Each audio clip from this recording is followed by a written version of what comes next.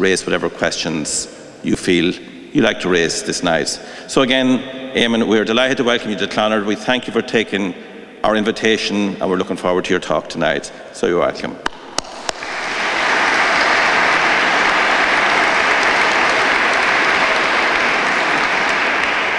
Well, thank you very much indeed, Father Murtagh, for your kind invitation to come.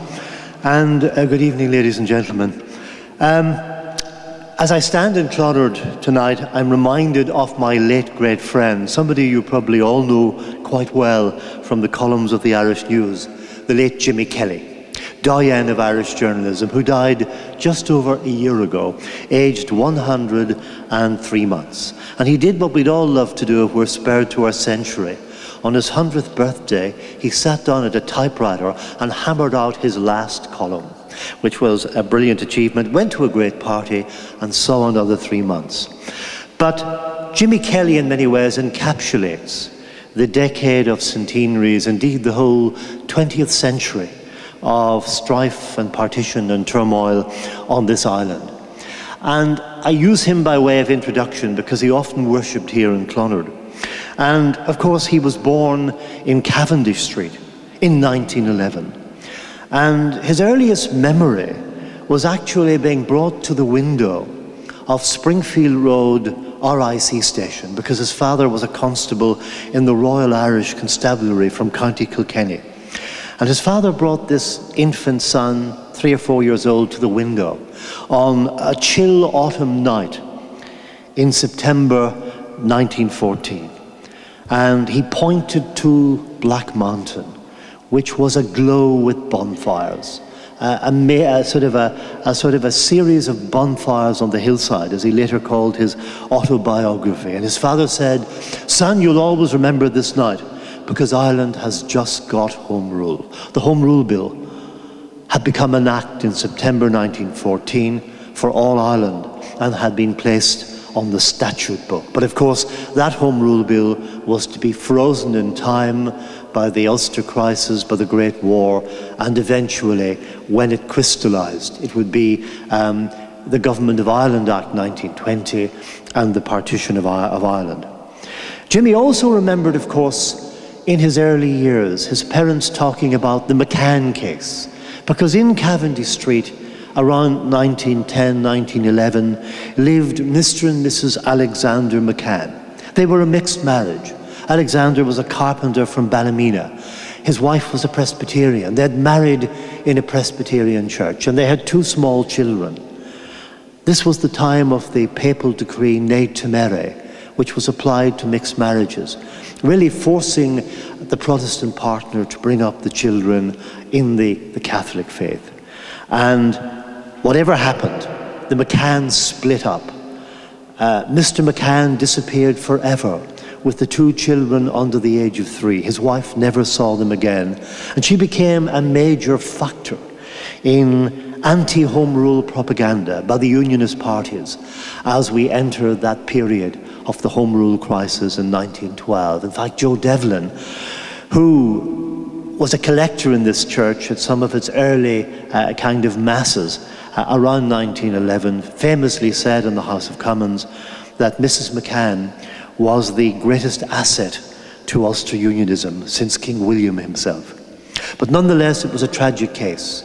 She never saw her children again. And just last year, in fact last spring, my door knocked in the college, and these 2 ladies in their 50s presented themselves, and they said, "We are the McCanns," with American accents. "We believe there was a spot of trouble about 100 years ago." And they revealed to me the mystery of Alexander McCann. They gave me photographs. He had taken ship for America, bringing his children aged 1 and 3 with him to Pittsburgh, USA, where he worked as a jobbing carpenter and had no further contact with Ireland or his wife. And I said, "You must have been brought up in a very religious atmosphere with all these tensions of 1912, Home Rule, Ne Temere," and they said, "We were brought up with absolutely no religion," which was interesting in light of the heat that the McCann case generated way back in 1910, 1912. So Jimmy heard that discussed his father being a constable in the local barracks. And then he remembered his mother taking him into town around October, November 1914 in his baby pram, and hearing the martial tramp of men as the Connacht Rangers, Catholics from the Falls, joined forces with Protestants from East and North Belfast to march to the docks to take ship for the battlefields of Europe and the Somme and the Dardanelles beyond. And then he remembered, as a child of 5 or 6, hearing talk about the Easter Rising. His father took him to Dublin in June 1916, and he saw the still smouldering ruins of the GPO and the College of Surgeons, the rebel positions of the recent 1916 Rising. He was my living link with the Easter Rising. He could vividly recall, until he died last August, seeing this as a tiny eyewitness. And he also remembered whispered conversations in his household. By now, Almeida Terrace on the Falls Road, now the Falls Women's Centre, beside Broadway huts where the Irish volunteers were drilling by 1914. And he remembered his father and mother talking about not just the death, but the execution of their neighbour, Mr. James Connolly, trade union organiser from Glenalina Terrace, a man who used to pat the young James on the head as he strode down the Falls Road to his busy Irish Transport and General Workers Union office. He had been executed in a chair, already dying from gangrene, the result of his wounds in the Rising in Kilmainham jail in May 1916. Jimmy went on, of course, to cover the conflict on this island, the birth of Stormont, the fall of Stormont, the resurrection of Stormont. We used to always say in programs we made about him, Jimmy Kelly was there. And in many ways, his first 5 or 6 years encapsulate the period I'm talking about tonight. A period that impacted heavily on both communities on this island and in this city at that particular time. And I want to start with a sequence. I want to start with a sequence of slides that are rather rare. I uncovered them in an old man's scrapbook a couple of years ago, and they relate to a particular event in West Belfast in February 1912, the 8th of February 1912, because on that day of our Lord, the rising star of the British government, the British Liberal cabinet, Winston Spencer Churchill, First Lord of the Admiralty, agreed to come to the citadel of unionism, Belfast, to speak initially in the Ulster Hall, another kind of iconic unionist meeting place, in support of Home Rule for Ireland. And you can see the background, the artist's impression of John Redmond, the upper-class leader of the Irish Parliamentary Party, the Nationalist Party, the Home Rule Party, having a word in Winston's ear before he entrained for Belfast in February 1912. Can we move on to the next slide, please? Of course, then as now, people had their heroes and their hit figures, and Carson was strung up in effigy in the Falls in Ardoyne in advance of the Churchill visit, just as Churchill and Joe Devlin, the MP for the Falls, were, if you like, burnt in effigy on the Shankill. Can we see the next one, please? And this is the famous scene. Denied the Ulster Hall, Churchill and the Ulster Liberal Association agreed to relocate the meeting to a much better place, a place called Paradise, on the edge of the Bog Meadows in West Belfast, the Belfast Celtic Football Club's football pitch. And it was there that Churchill was to address a mixed liberal and nationalist audience, all of them home rulers, who wanted a measure of self-government for Ireland, but within the British Empire. The leader of that small liberal party was a man who was at loggerheads with his 30,000 strong workforce. His name was W.H. Perry, Lord Perry, the architect of Titanic, which was to sink 3 months later. And of course, the owner of Harland and Wolff. He had been a liberal unionist. He had gravitated to a pro-home rule position, to the anger of the unionist entrepreneurs and captains of industries who dominated the industries of the Lagan Valley, shipbuilding, linen and engineering.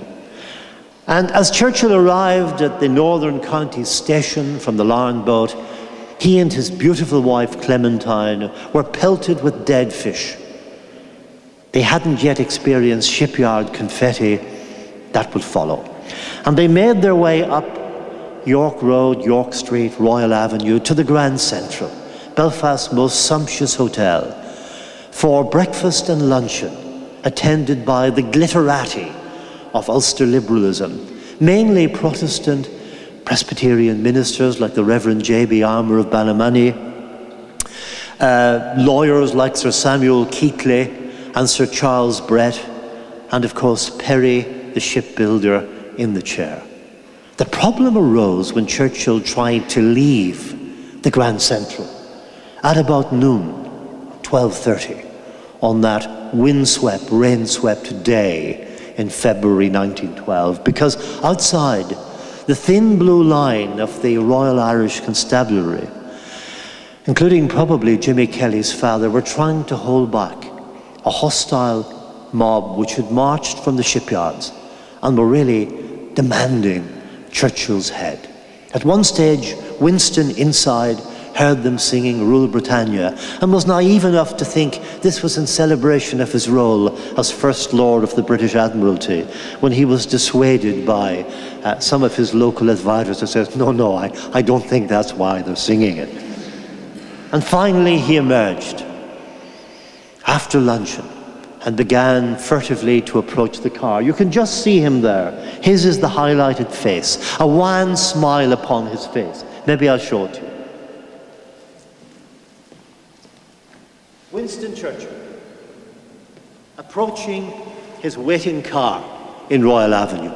Massive crowd thronging Donegal Place, Royal Avenue, Corn Market, all the usual places where, perhaps even this Saturday, marches and demonstrations overspill. And as he made his way towards the car, a couple of roughnecks broke their way through, and they managed to upend the car on two wheels. And Churchill had just got inside. Now, it looked as though Winston was not going to live to fight the Second World War at this point. And suddenly, a shrill Belfast voice rang out, "Mind the woman! Mind the woman!" Because his wife Clementine was seated in the car. And the car was placed down again on terra firma and was able to escape via the back streets to the nationalist Donegal Road and Celtic Park. And Churchill was spared to face down Hitler in 1939. But it wasn't all over for Churchill, if you see the next slide. First of all, the cartoons of the period. This one depicting Carson, if you like, ratcheting up the tension with the Rome Rule scare. One of the unionist slogans, widely, if you like, believed by masses of Ulster Protestants, was that Home Rule would be Rome Rule. That a Home Rule Parliament would discriminate against them. And of course, the economic argument that a Home Rule Parliament would, if you like, undermine the North's industrial prosperity, possibly by the introduction of tariff walls, and that Belfast's role in that great free trade area of the British Empire, which allowed Harland and Wolff and Gallagher's to sell their ships and tobacco from Canada to India to Australia to the colonies of Africa, would come to an end when John Redmond became Prime Minister of a government in Dublin. Can we have the next one, please? There was a massive troop concentration around West Belfast. In fact, Queen Victoria's grandnephew, Count Gleichen, good German name, Count Gleichen, was placed in charge of several battalions of troops around Celtic Park itself as tensions rose. Next one, please. the grand old man of Home Rule, William Ewart Gladstone. Until 1885, Gladstone had been a unionist with a small u. But you remember, the first Liberal Prime Minister, a high church Anglican, a man with a very, very firm moral compass. Gladstone famously said at the start of his administration, "My mission is to pacify Ireland, dealing first with the church question, then with the land question." And by 1885, he was persuaded by the success of Parnell's Home Rule Party, led by this Anglo-Irish landlord from County Wicklow. The Nationalists now commanded 85 of the 100 or so Irish seats, including a bare majority of seats in Ulster, including West Belfast, seats in Tyrone, Fermanagh, and so on. Gladstone read in that success of Parnell the fixed desire of a nation, clearly and constitutionally expressed, and he was to respond with Home Rule. But as he responded with the first and unsuccessful Home Rule Bill of 1886, his face, which had once been on in the portraits of the Reform Club in Royal Avenue, would be relegated to the bottom of chamber pots. Can we have the next one, please? Lord Perry, forever associated with those great floating liners, including Titanic, the man who invited Churchill. Next one, please. The great marquee imported from Scotland for the Churchill meeting. Something like 40,000 people attended this massive Home Rule meeting, graced by a British statesman on the Falls Road. Next one, please. Next one, please. Appeals to the Orangemen of Belfast to show restraint as tensions rose in January, February 1912. Next one, please. Does this sound familiar?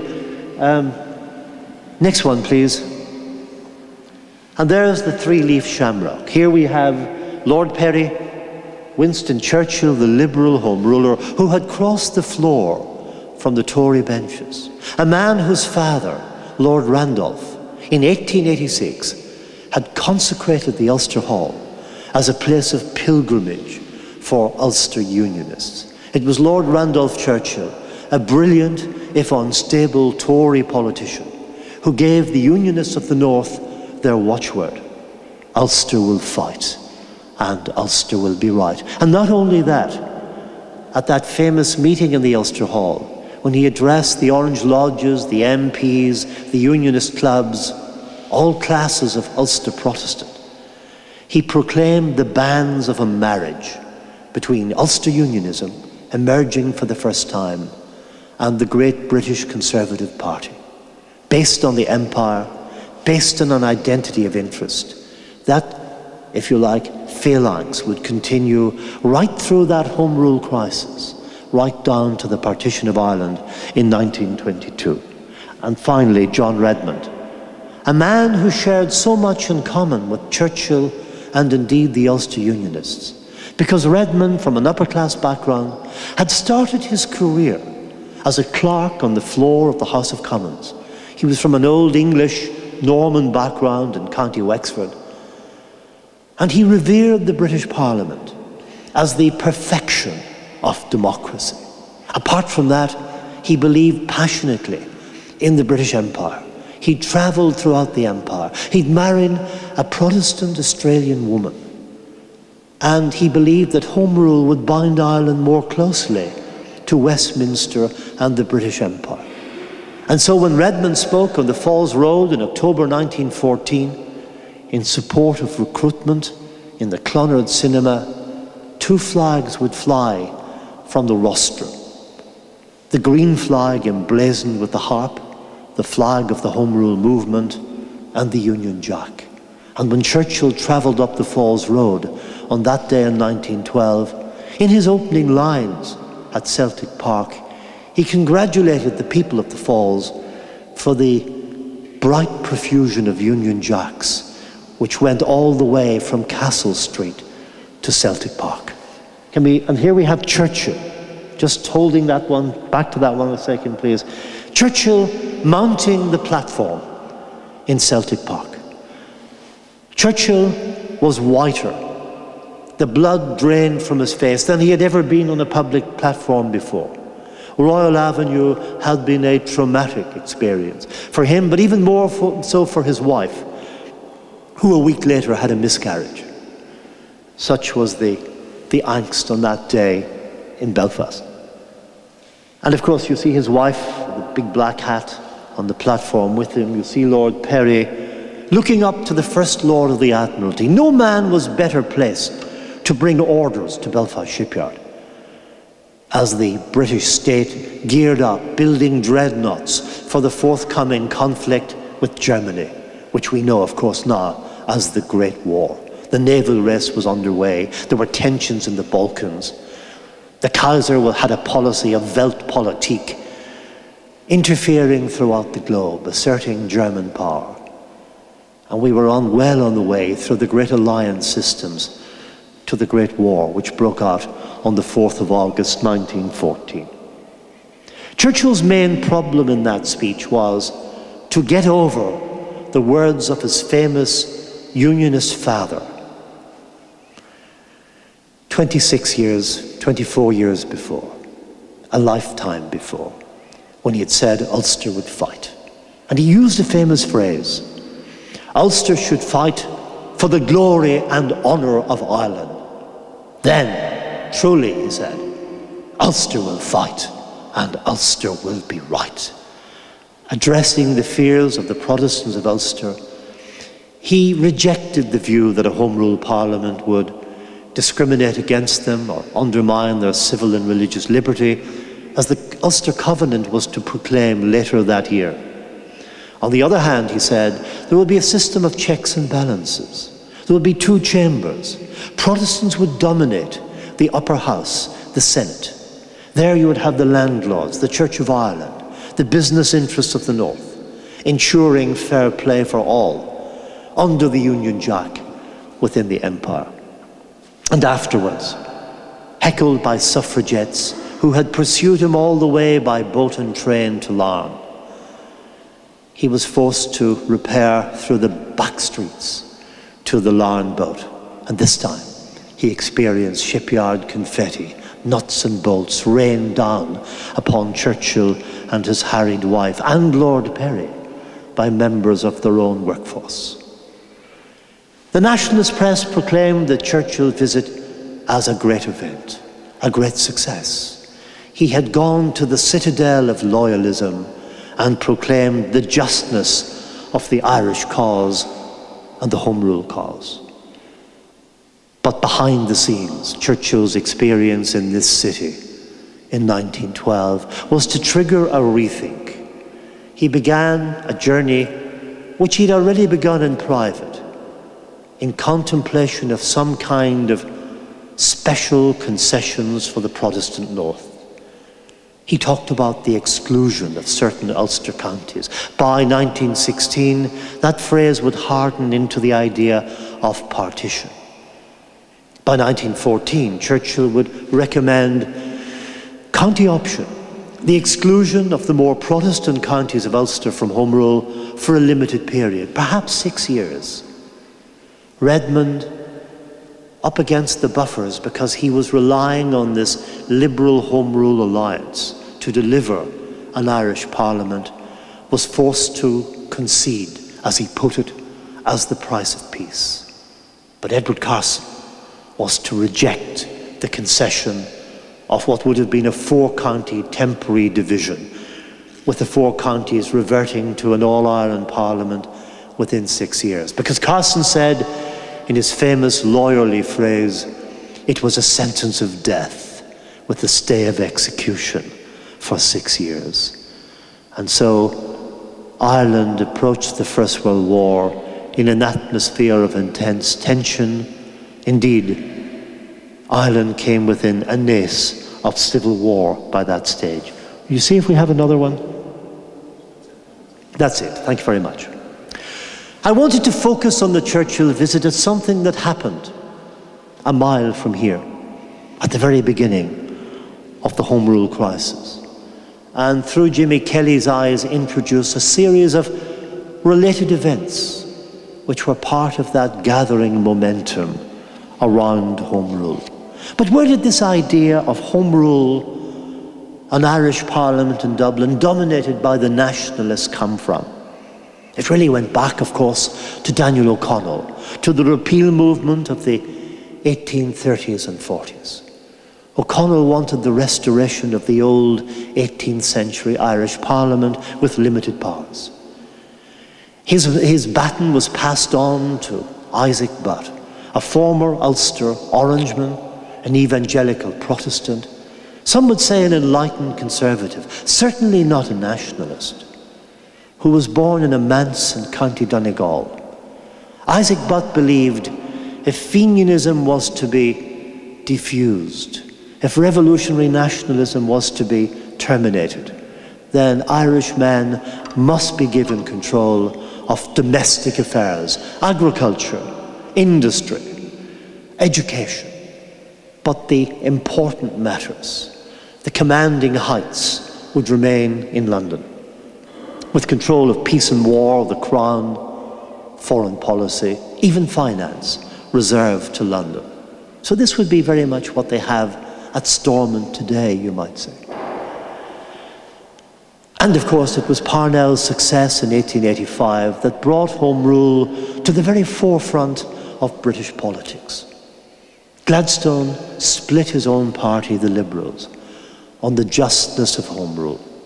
He was convinced that Home Rule would allow Irish people to express a local patriotism, which would deal with the emotional baggage of centuries of Irish struggle for independence and for land, and that somehow Irish men would take their place within the empire as long as they had these local levers of power. John Redmond shared that view when he came to the chairmanship of the Irish Home Rule Party in 1900. And that reminds us that Gladstone failed. Aged 86, he introduced his second Home Rule Bill into the House of Commons. Now, there may be people here who rejoice in the age of 86, but when we think of Gladstone, he had a little tip for us. His hobby was chopping down trees, which he still did at 86. But even for a man who felled trees, he faced a problem at the heart of British politics. The House of Lords had a veto power over Home Rule and all legislation. And traditionally, since time immemorial, the House of Lords was a Tory construct, the dukes and lords and earls of ancient lineage. And they saw an Irish Parliament Home Rule as the first chink in the armour of the great British Empire. If Ireland was let go, India would follow. In fact, they were very prophetic. That's really what happened between 1922 and 1947, when India became a republic. So the Home Rule question eventually was placed on the back burners. The Tories returned to power, and Ireland became the touchstone of British politics. It was the litmus test. The Tories were vehemently opposed to Irish self-government. Lord Salisbury said he would sooner give Home Rule to Hottentots than to the people of Ireland. And Lord Salisbury was Prime Minister until the beginning of the 20th century. The Home Rule Party was split after the downfall of Parnell in 1891 into warring factions. So it was only when Redmond assumed control in 1900 that you had a united Home Rule Party once again, trying to get Home Rule back on track, rallying the Irish people to the old cause. And of course, while it remained an item on the Liberal agenda, it only moved to the top of that agenda when the Liberals faced a major crisis by 1910. Why did they face a crisis? They came to power with a landslide, rather like Tony Blair's in 1906. They piloted a policy of liberal reform, old age pensions, National Insurance Acts, school meals for necessitous children. The New Liberals were the progressive forces. The Tories were the stupid party. Maybe they still are. But as it was, the House of Lords decided that they were going to, if you like, they were going to mediate the legislation of the Liberal government. They were going to block it. So they threw out this act and that act. And then finally, in 1910, the Lords made a big mistake. They threw out the People's Budget, which was the template of David Lloyd George, a popular Chancellor of the Exchequer. It threatened to impose a super tax on the rich to pay for reform. Asquith, the new Liberal Prime Minister, went to the country twice in 1910 looking for a mandate. In the end, he hobbled back with a majority of 2. He couldn't do much with that. So he turned his eyes to the serried ranks of the Home Rule Party. There was John Redmond and his 80-plus MPs standing where Parnell had stood 25 years before. They cut a deal. The Unionists, led by Edward Carson, called it a corrupt bargain. In return for nationalist support for the Liberal reforms, Asquith would introduce a third Home Rule Bill for all Ireland. But he would do something else. He would remove the veto of the House of Lords. This was achieved by the Parliament Act of 1911. Thereafter, the Lords could only hold up Home Rule for 2 years, after which it automatically became law. So John Redmond told people in the Clonard Cinema and in Dublin in 1912, trust the old party and Home Rule next year. And nationalism became more solid and consolidated than it had ever been. In Ulster, that was largely the achievement of one man, wee Joe Devlin. The pocket Demosthenes, as they called him, a small man with a mane of dark hair, born into grinding poverty in Hamel Street at the foot of the Falls Road. His parents having come of evicted farming stock on the loch shore of County Tyrone. His father was a Jarvey. But he went to the Christian Brothers in Barrack Street. He became a barman in Kelly Cellars. And by sharp native intelligence, he became a journalist. And in 1902 had become the secretary of the United Irish League, which is the Home Rule organisation, and a Home Rule MP. He realised that in the North were Catholics, and people thought in sectarian terms in those days. Catholics were about 44% of the population of the 9 counties. And he decided they needed wakened up. The Land League had not made much progress in Ulster. The land question was not as fraught here as in other parts of Ireland. And so he revivified a much older organisation, the Ancient Order of Hibernians, sometimes called the Green Orangemen, with their roots away back in the violence-stricken fields of mid-Ulster at the end of the 1790s. The Hibernians were placed on a new footing. They were brought within the orbit of the Home Rule Party, and Devlin became the Grand Master. Soon they were 120,000 strong, with lodges or divisions across the north and much further afield. Devlin was now regarded under the Liberal government as Chief Secretary for Ireland. He got his friends, one of them a Belfast doctor, Sir Alexander Dempsey from Clifton Street, in the news this week, knighted. He became Sir Alexander Dempsey, a local GP.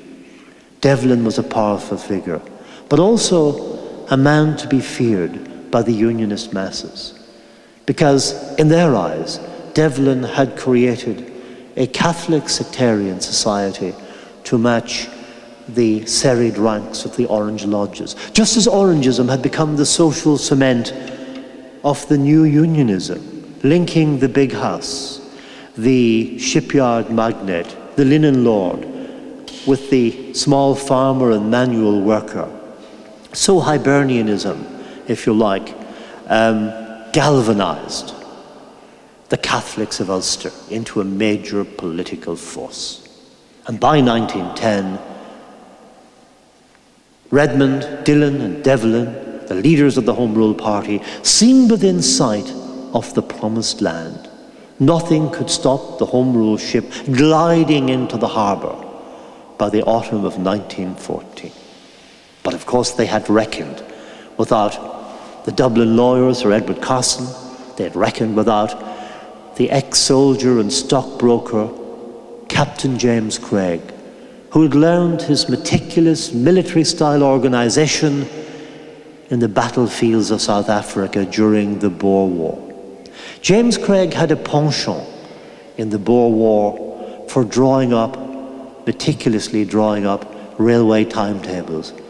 Can you think of anything more boring? And yet, it was the skill he brought to bear in organising the Ulster Covenant of 1912, the Ulster Volunteer Force of 1914, and the whole resistance movement.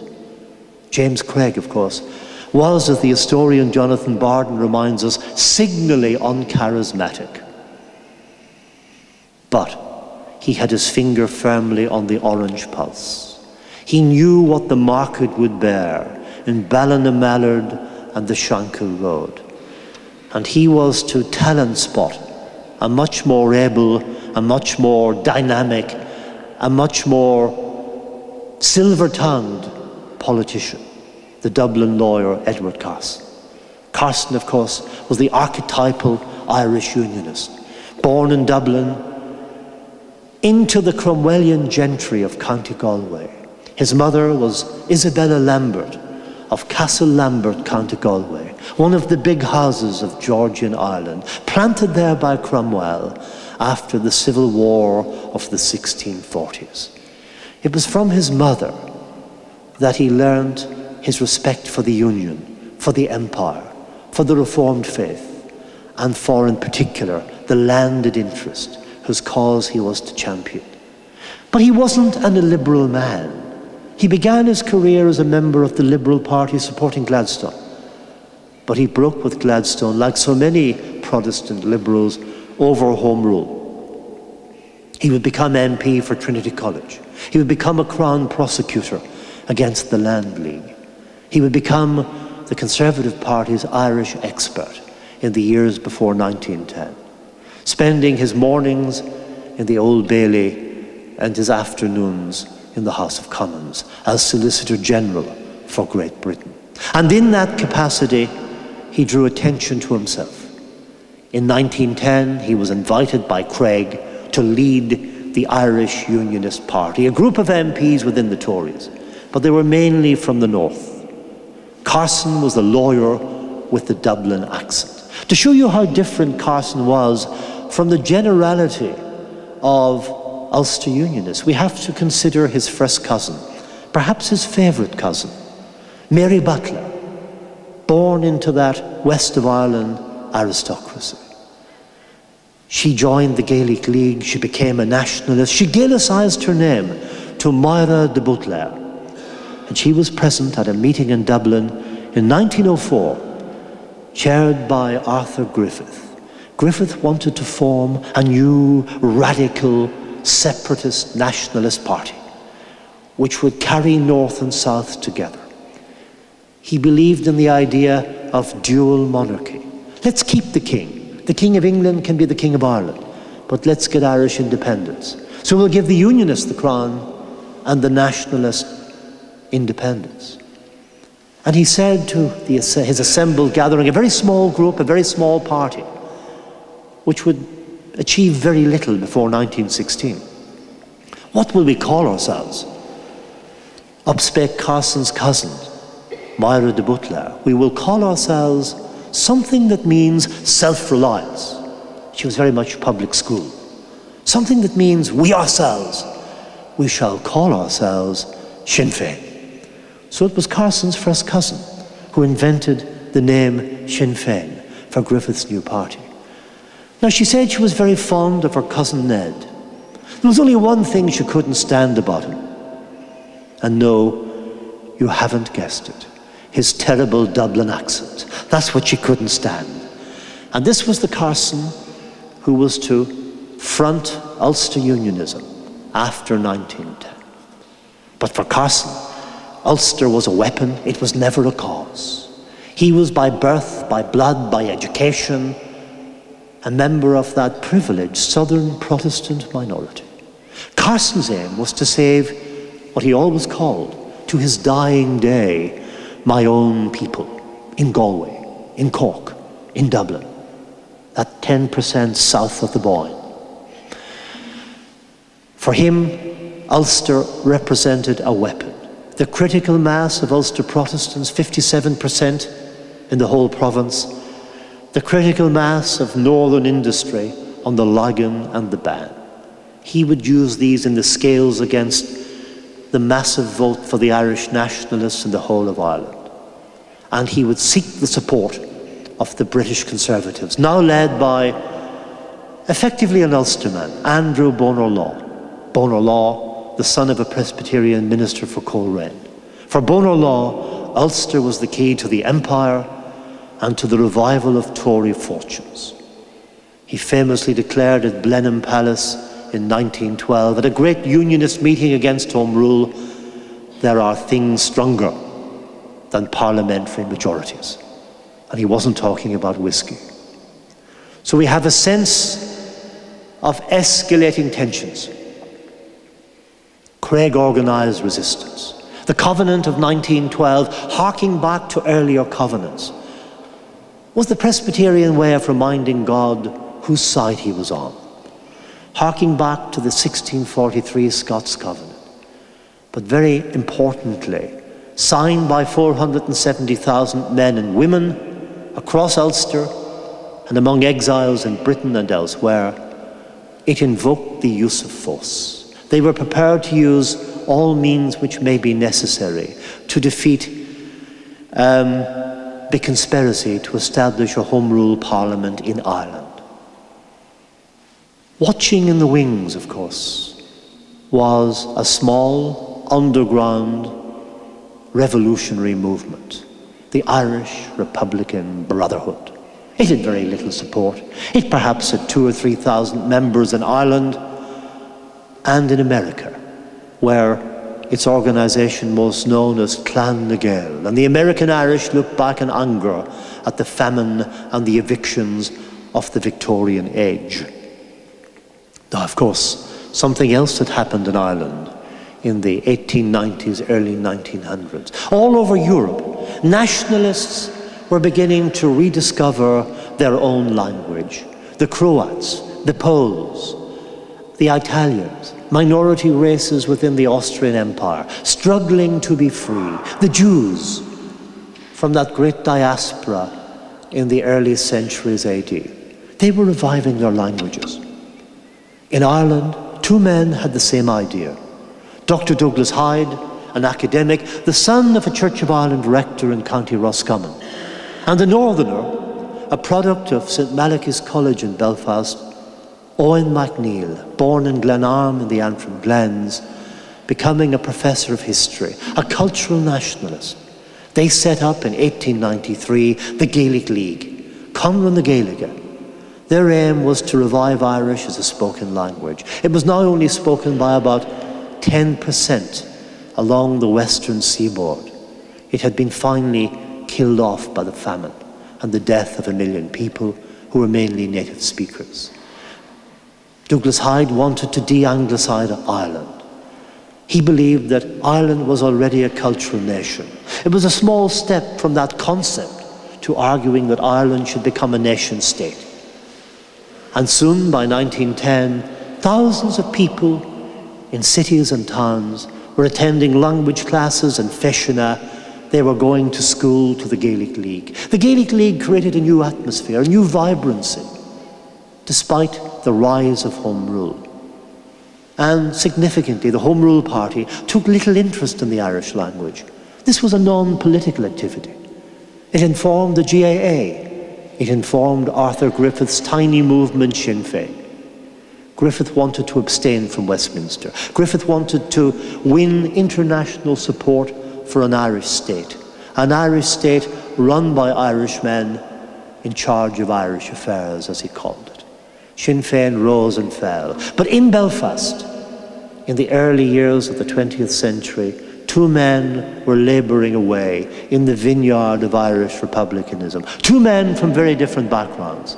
Dennis McCullough, the son of a publican in the Falls Road, who had a music shop in Howard Street, and his friend Bulmer Hobson, a Protestant journalist from Hollywood, County Down. They decided they wanted to revive revolutionary nationalism, to breathe new life into the IRB, to wrest it from the dead hand of leaders who were discredited and drink-sodden in the speakeasies of New York and the salons of Paris. By 1908, they had joined forces with another man, an old Fenian from Dungannon called Thomas J. Clarke, who had a little shop in Dublin and who wanted to see an Irish rebellion for freedom before he died.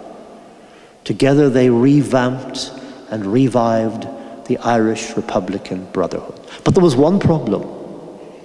The mass of the people had no interest in republicanism. They wanted home rule. They rallied to the rallies of Joe Devlin and John Redmond, who made royal progresses throughout Ireland in these years. Home rule was the zenith of Irish nationalist expectations.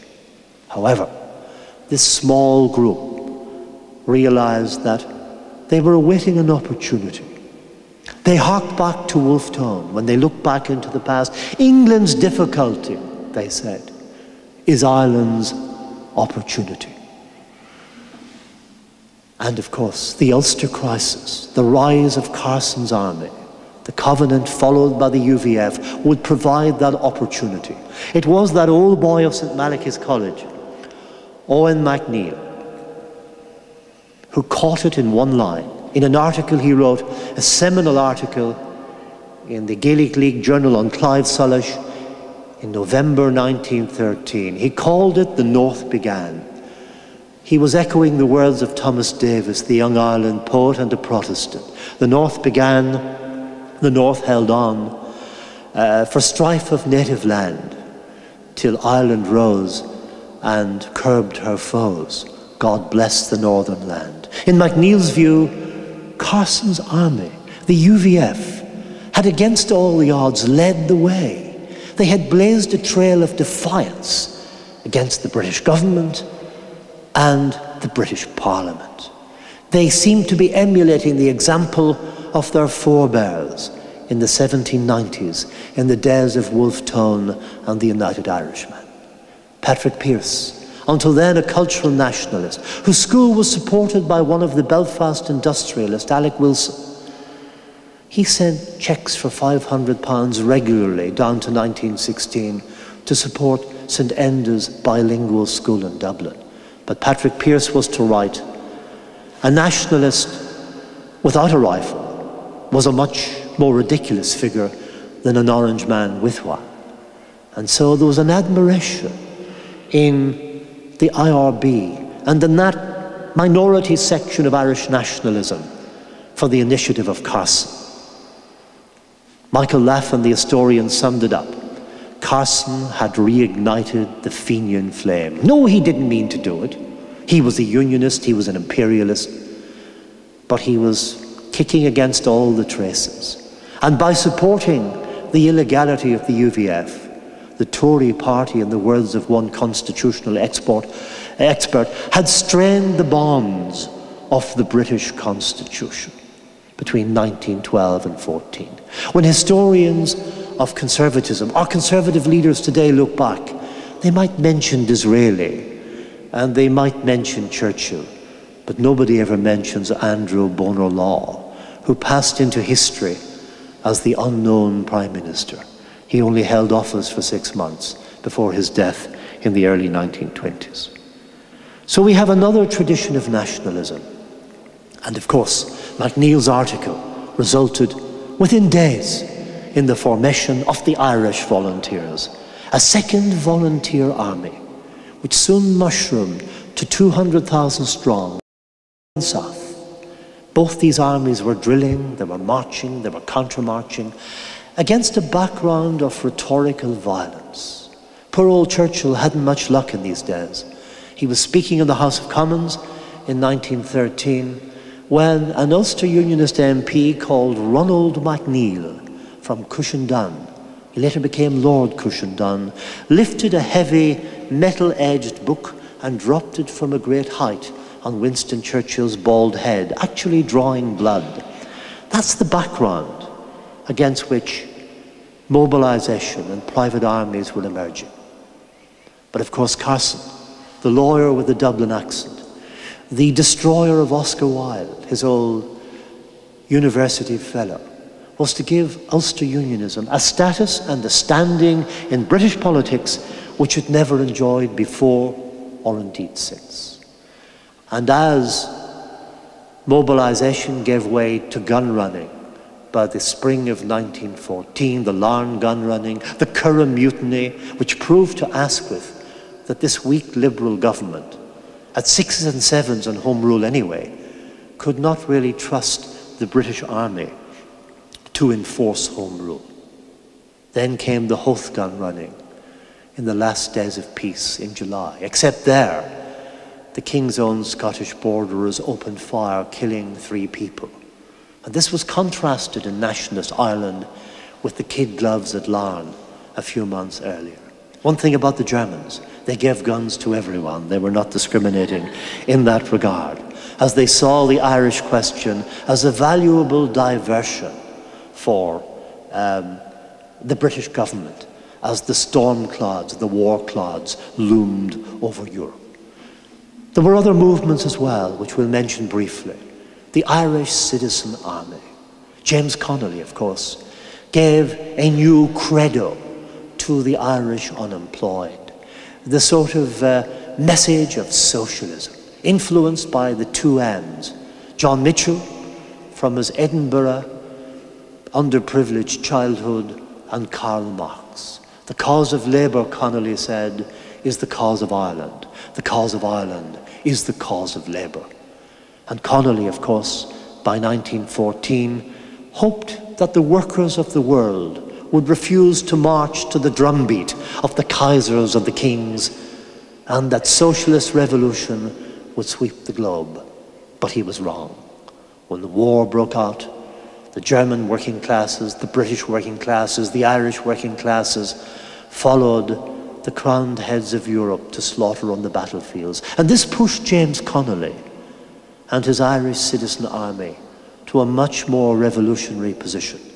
Now Connolly was thinking of a Custer's last stand in Dublin for an Irish workers' republic. And of course, the founder of that Citizen Army, 200 ex-British soldiers, sharpshooters, was not James Connolly himself.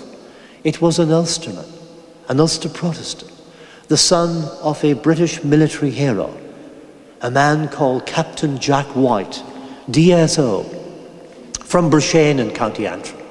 White's father, General Sir George White, was one of the most decorated British heroes in military history. He had been honoured for his role in the Boer War. If you go to Brishain today, probably this weekend especially, there are 2 bands called the White Memorial Band. Don't make the mistake of thinking they're called after Jack White of the Irish Citizen Army.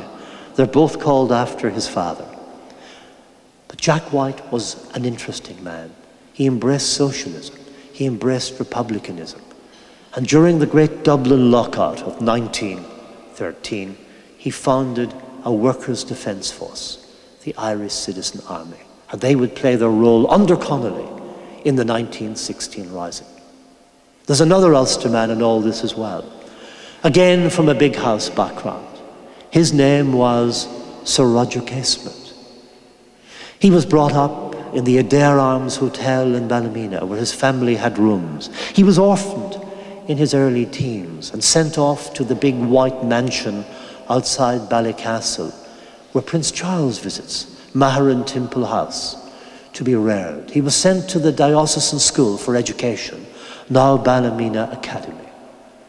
He was apprenticed to a shipping line as a young man and then entered the British consular service.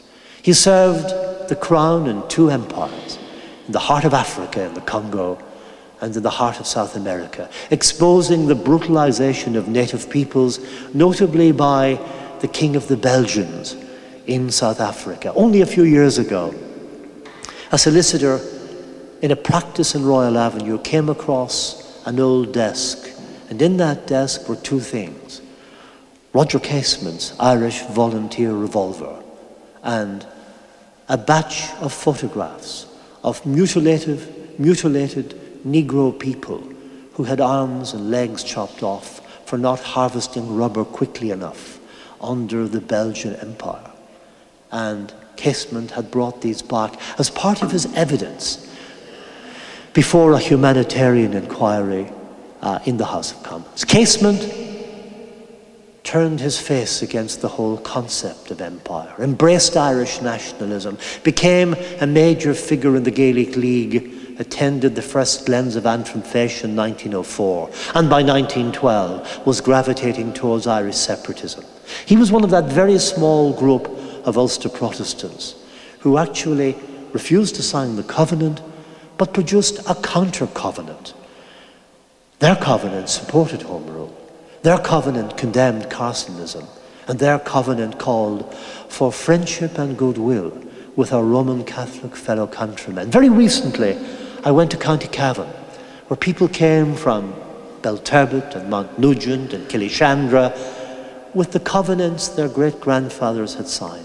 These people felt very, if you like, alienated by Ulster Unionism because their counties had been hived off in 1921, even though 9 counties were offered to Craig as the area of Northern Ireland. He said, no, we want 6 counties. We couldn't possibly govern 9 in a stable situation.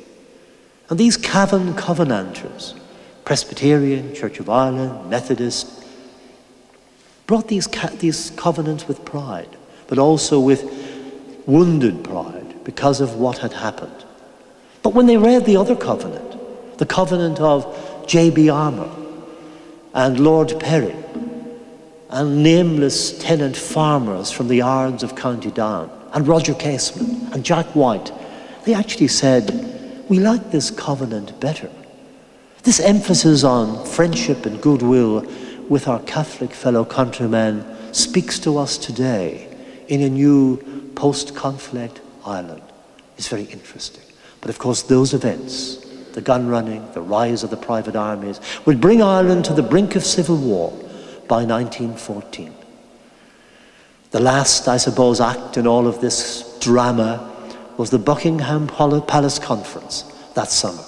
The King himself intervened. George V was keen to prevent civil war among his Irish subjects. And so, George Mitchell-like, he brought the combatants to his palace in London. There was Craig and Carson, there was Redmond and Devlin, there was Asquith and Bonar-Law.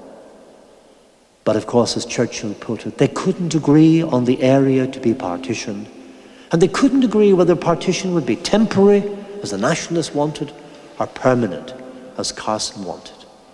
In the end, Churchill said, the conference became bogged down in the muddy byways of Fermanagh and Tyrone, and within days, it was eclipsed by the greater conflict. The shots in Sarajevo and the Balkans had sparked the First World War. The great alliances fell into place.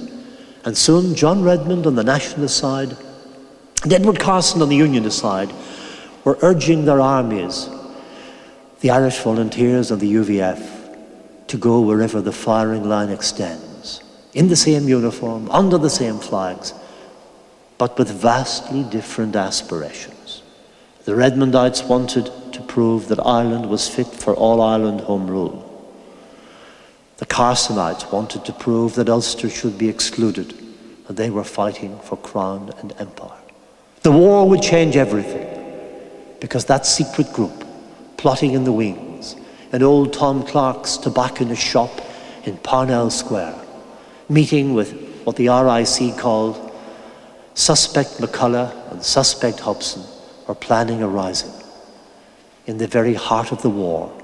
And that Ulster aristocrat, Roger Casement, was on a mission to obtain arms and men from Berlin. He would arrive with the arms, he would be captured, he would later be executed. But by then, a rising had occurred. And of course, because of the executions, Pearse and Connolly would triumph from their graves.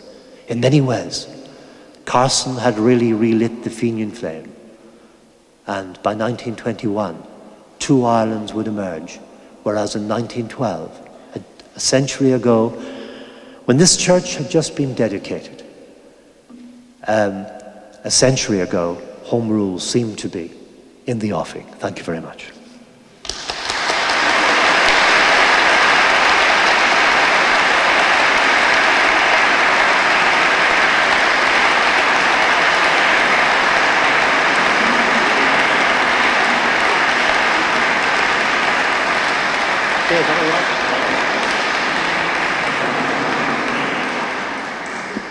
So thank you very much again, Eamon, for that beautiful talk. You could listen to them all night, isn't that right?